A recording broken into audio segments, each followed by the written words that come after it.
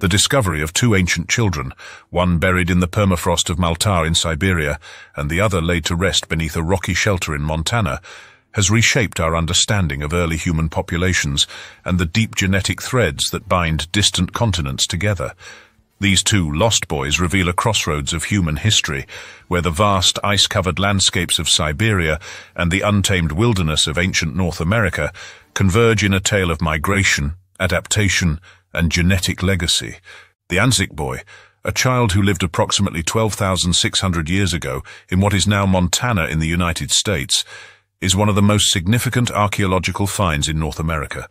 His remains, discovered in 1968, were found alongside an astonishing collection of Clovis tools, including finely crafted projectile points and bone tools. This burial, the only known Clovis burial site, provided an extraordinary glimpse into one of the earliest cultures in the Americas. His DNA, preserved in the cold Montana soil, would eventually reveal a connection to an even older child found halfway across the world, the Malta Boy.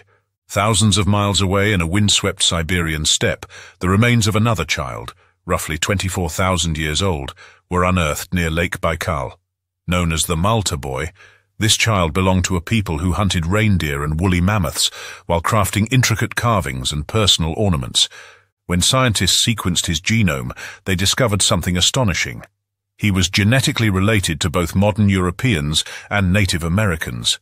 The revelation challenged long-standing theories about the peopling of the Americas and forced scholars to rethink the ancestral roots of Native American populations. So how are these two children connected, despite living 10,000 years apart on two different continents? The answer lies in the great migrations that defined human history. Genetic analysis revealed that nearly one-third of the Anzick Boy's genome came from the same ancient population as the Malta Boy, an ancient North Eurasian lineage that had, until recently, remained a missing piece in the puzzle of Native American ancestry. This discovery suggested that some of the first people to set foot in the Americas carried a genetic signature inherited from these Ice Age Siberians. The implications were profound. This revealed that the Americas were not solely settled by East Asian populations crossing the Bering Land Bridge, but also by a deeply ancient lineage connected to both Europe and Siberia. The Malta people, while genetically linked to Native Americans, did not contribute directly to modern European populations in the same way. Instead, their genes were carried into North America through a population that had intermixed with East Asians before making the arduous journey across Beringia, the now submerged land bridge that once connected Siberia to Alaska. This fusion of lineages gave rise to the ancestors of modern Native Americans, blending the genetic heritage of East Asians with the ancient North Eurasians who once thrived in the frigid expanses of Ice Age Siberia. The connection between the Anzick Boy and the Malta Boy has not only reshaped our understanding of migration patterns, but also challenged the narrative of a single uniform migration event into the Americas. It suggests a more complex scenario in which multiple waves of people entered the New World, carrying diverse genetic legacies. The discovery underscores the vast interconnectedness of ancient populations, revealing that the ancestors of Native Americans were part of a much larger web of human movement that spanned continents and millennia. Yet beyond genetics, what did these ancient children experience in their short lives? The Malta Boy lived in a world of great instability, where survival depended on hunting and utilizing every part of the animals they harvested. His people left behind remarkable artifacts, small carved female figurines, often compared to European Venus figurines, suggesting a shared artistic or symbolic tradition. Meanwhile, the Anzick Boy belonged to a culture known for its exquisite craftsmanship and advanced hunting tools, a people who had adapted to North America's diverse landscapes, from dense forests to expansive plains. Their burials also reveal insights into their societies. The care with which the Anzick Boy was buried, with stone tools and ochre covering his remains, suggests deep cultural and spiritual traditions, perhaps indicating beliefs about the afterlife or a profound reverence for ancestors. Similarly, the Malta Boy was buried with personal ornaments, including a pendant, a testament to the significance of personal adornment and possibly social status in his community. However, the scientific establishment has not always been willing to accept the deep continuity between ancient Native Americans and their modern descendants. A striking example of this was the controversy surrounding Kennewick Man, a nearly 9,000-year-old skeleton found in Washington state in 1996. When his skull was analyzed, some anthropologists claimed it bore similarities to the Ainu of Japan rather than modern Native Americans. The Smithsonian Institution even commissioned a facial reconstruction that resembled an Ainu of Japan, reinforcing the notion that Kennewick Man was unrelated to native peoples of the Americas.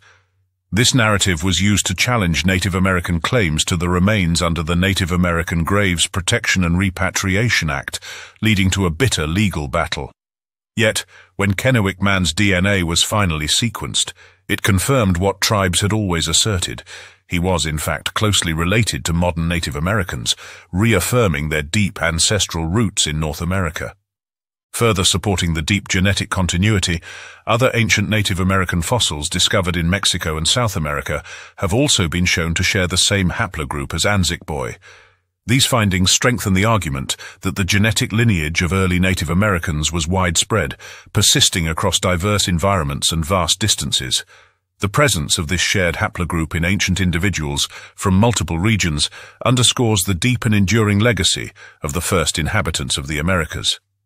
Anzick Boy's mitochondrial DNA belongs to the haplogroup D4H3A, a founder haplogroup that might represent people taking an early Western migration route into the Americas. One theory suggested that after crossing into North America from Siberia, a group of the first Americans, with the lineage D4H3A, moved south along the Pacific coast and finally, through thousands of years, into Central and South America.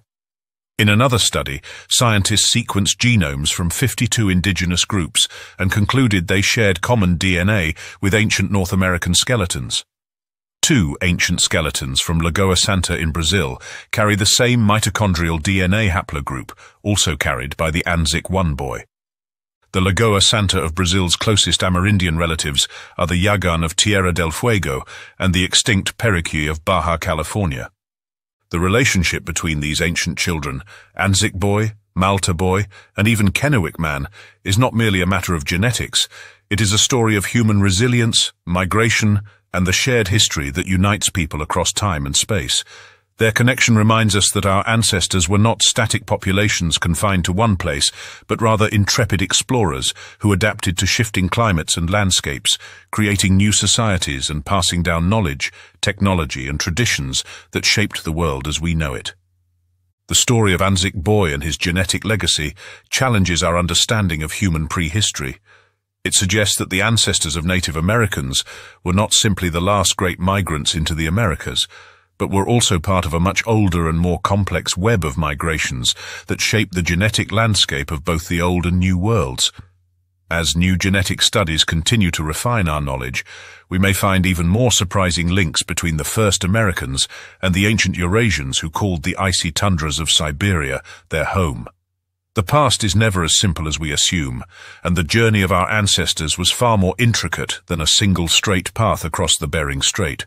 The discovery of Anzick Boy and the unraveling of his genetic history force us to rethink long-held assumptions about human migrations and the origins of different populations. His existence challenges the simplistic view that prehistoric humans moved in linear, isolated migrations. Instead, his genes reveal a complex web of interconnections where people moved, mixed, and adapted to new environments over tens of thousands of years.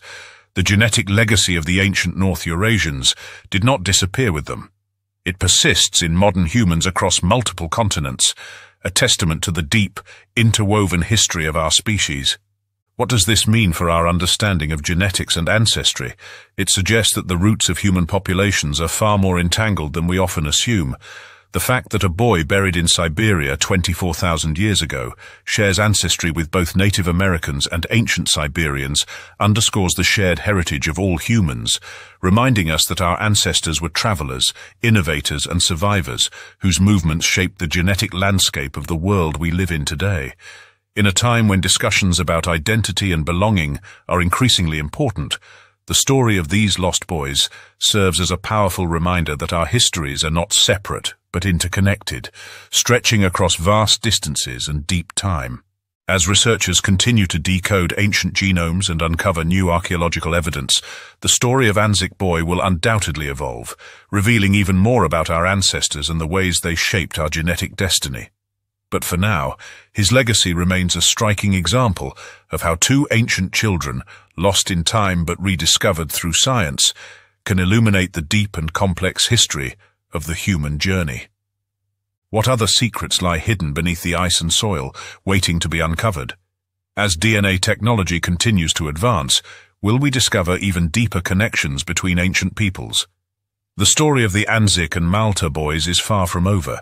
It is an ever-evolving narrative that challenges our assumptions and invites us to rethink the origins of the first Americans and the vast migrations that shaped human history. The threads of our past are woven together in ways we are only beginning to understand, and each new discovery brings us closer to the full picture of our shared ancestry.